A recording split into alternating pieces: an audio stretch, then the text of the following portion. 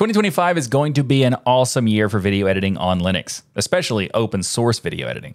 OpenShot and Kdenlive both recently announced new versions, which have a lot of great features being added, and the future of these apps look even brighter, especially with something Kdenlive recently teased on their blog, and based on what was just added to OpenShot. I mean, I'm excited for this. Hi, I'm Michael, and I make videos about open source software, so naturally, news about open source video editors easily pique my interest. So let's start things off with OpenShot. So OpenShot 3.3 has been released, and there is a lot of cool stuff in here. First of all, we're going to talk about the UI. It's not the biggest thing we're going to talk about. I'm super excited about the next thing, but it is very important to have a good-looking UI.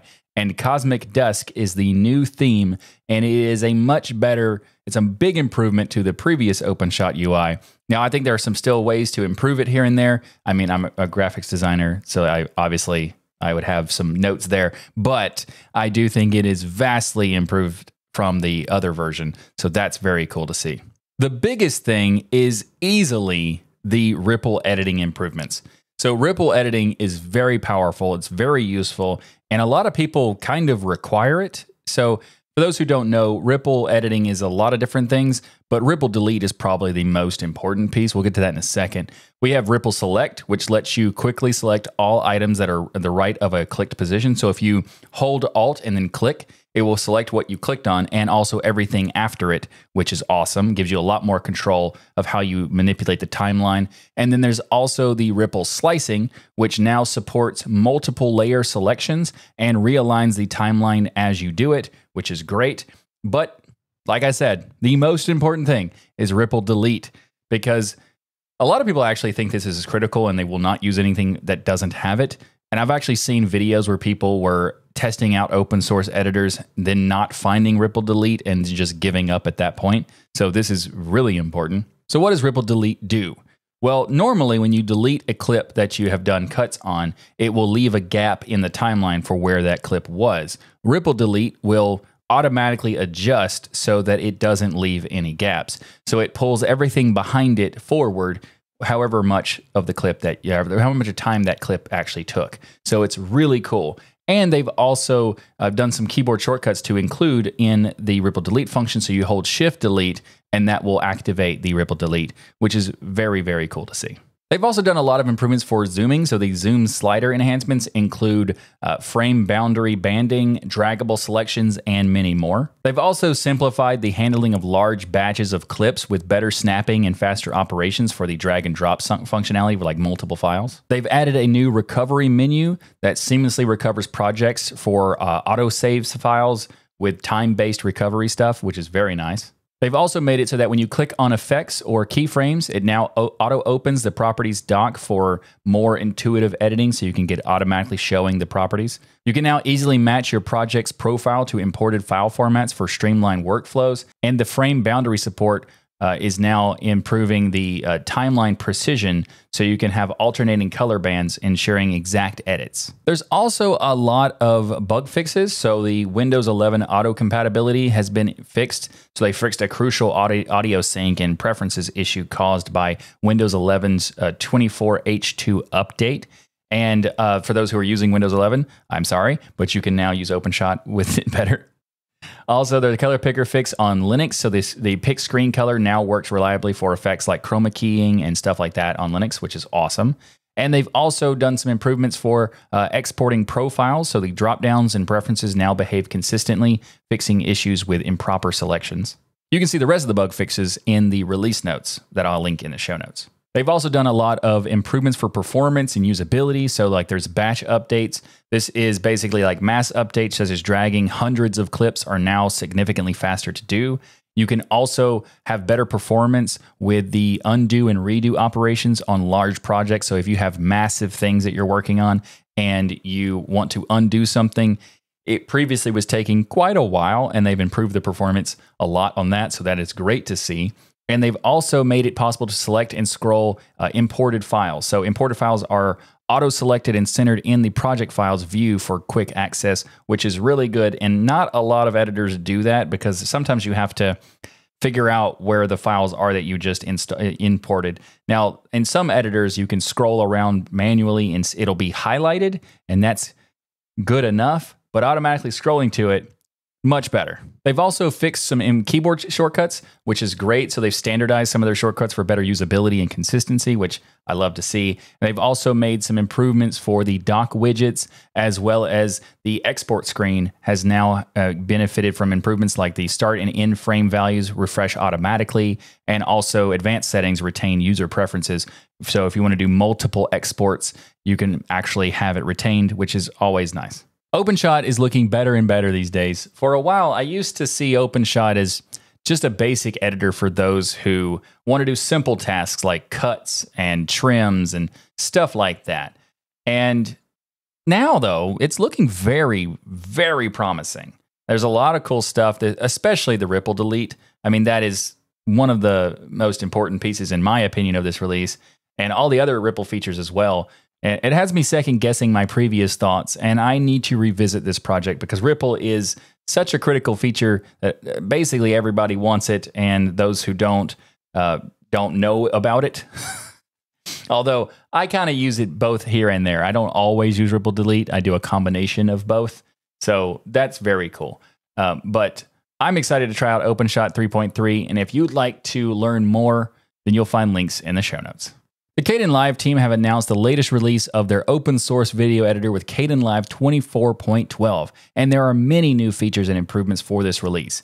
The Kdenlive team have been just crushing it lately because 24.12 has crushed some bugs and also added some really good features. So this release has a lot of bug fixes with like resolving crashes in audio capture, effect zones, high DPI rendering, and subtitle editing. They've also refined the rotoscoping, the proxies, and also project management workflows, as well as fixed some laggy stuff with like the EXIF orientation issues and also some archiving problems. They've also added fail-safes for invalid project files and script names, which is very nice. So some of the new features is that it's now possible to resize multiple timeline items at the same time, as well as being able to do single frame mixing. So the same track transitions, that sort of stuff. Very cool. And you can now quickly add markers and guidelines in specific categories. Now, what does that mean by categories? It's kind of like the way they do labeling and coloring for the different guides. So you can create a category that has a specific color attached to it, and you can say, give me this color in that kind of way. Now, this is very powerful because for those who don't use markers and guidelines in video editing, you should. They're very helpful. I do it all the time. Literally every single video I ever make has lots of markers and guides. You should definitely do that. But this is really nice to have even more quicker ways to do it. The next thing that they added is a new shortcut to, well, I'm not really sure what it means because it says Shift-Delete to extract clips from the timeline. Now, I don't know what they mean by extracting the clip from the timeline because the only thing I can think of is Ripple Delete, but they don't say Ripple Delete. And if it is Ripple Delete, they should say that. This is Editor Michael, letting you know that I have an update for this particular news, and that is the extract clip timeline does appear to be a Ripple Delete functionality.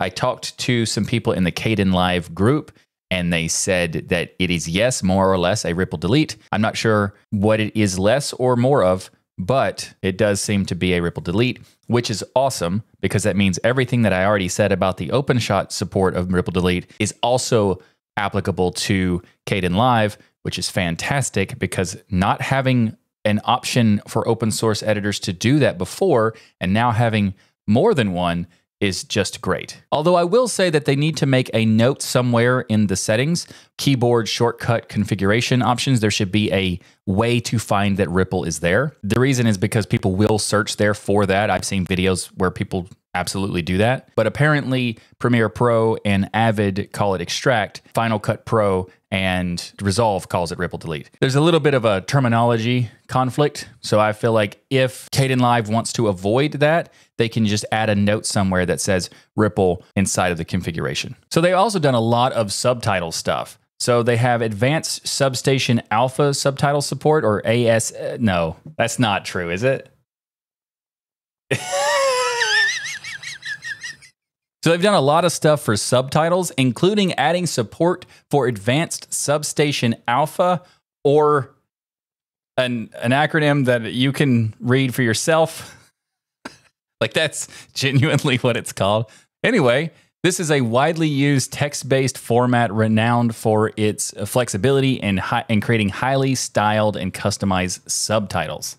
These subtitles support advanced features such as font family. I don't know if you can read this. I'm just going to zoom in a little bit so you can see what I'm seeing. These subtitles support advanced features such as font family, size and color, text outlines and shadows, alignment and positioning, scaling and rotations, margins and spacing and effects and all sorts of stuff, including masking and other enhancements, which is very cool. These sound very good. I love all of those possibilities for the subtitles. Very cool to see. But that acronym... There's also a new subtitle manager for integrated style management. So there's the files section, so you can create, import, export there. There's also the layers and content section, which lets you create and remove subtitle tracks and also apply styling to those tracks. Then there's the style section where you can, of course, create and manage styles. And then, of course, the info section, which will display details about your subtitles. There's a new subtitle style editor, which is kind of similar to the titler inside of Kdenlive, which gives you a lot of options to control the look and feel of it with the shadow and the outline and the text color and all that sort of stuff. So you can have like comprehensive styling options for you. And they also did animated subtitles. So it has banner and scroll effects that are basically allowing you to do it from left to right or up and down. And this is cool that you can have this, but I'm not really sure how helpful that would be. I guess maybe if you're doing like a lyric video for a song, that might be cool. But I would also be more specific about how I did those kinds of things. So I'm not sure the value, but definitely the next one where it has the different like word being colorized. So basically it has a karaoke style where it will color the word as it gets to it. And I like that a lot. But the other one, not sure how valuable. Because like if you're talking very fast, would it just like scroll a lot, like just like credits across your face? I don't know. They've also improved the speech to text stuff. So this is really cool because you'll have a better, more reliable experience with it. So they've polished it for smoother and more just rendering and that sort of stuff. So they've improved the GPU translation and threading issues. They've also updated whisper settings and virtual environment packages, making it just an overall better experience for the speech-to-text functions with Whisper. They've also improved keyframe rendering for like bounce, circular, and exponential types of keyframes, which is very nice. And they've also added a new color correction effect with HSL primaries and HSL range. 2025 is looking very good for open source video editing and video editing on Linux in general. I'm so happy to see these advancements and stuff like that for these editors. And I can't wait to try it out. But there is something else that is coming in a future release of Kdenlive that I have to show you. It's not out yet. It's a preview, but it's very cool. And that is automatic masking of elements inside of your video. This is great. So this is using AI to create these object masks to remove the background of theoretically anything, just as long as you do the proper layout of the path and to create the mask and that sort of stuff. So if you scroll down here, you'll see this an example of this where they have animated the dinosaur with the background removed. And this is just fantastic. So whenever this comes out, I can't wait to play with it because this is something that professional editors or mostly proprietary editors would have, in some cases. Like DaVinci Resolve has this for sure. And I would love to see this in Kdenlive. So I can't wait to try this out. They haven't said when it's coming. But automatic masking to remove backgrounds, I mean, I can't wait. I hope that Kdenlive feature comes out sooner rather than later. But there's so much cool stuff happening for video editors in 2025 that I can't wait to learn more and to try out all these different stuff. And if you want to check out the stuff that you can right now, you'll find links in the show notes. But if you want to check out this video, I don't know what it is, because I wasn't really planning to promote a video right now. So whatever YouTube thinks you should check out, this is what this is.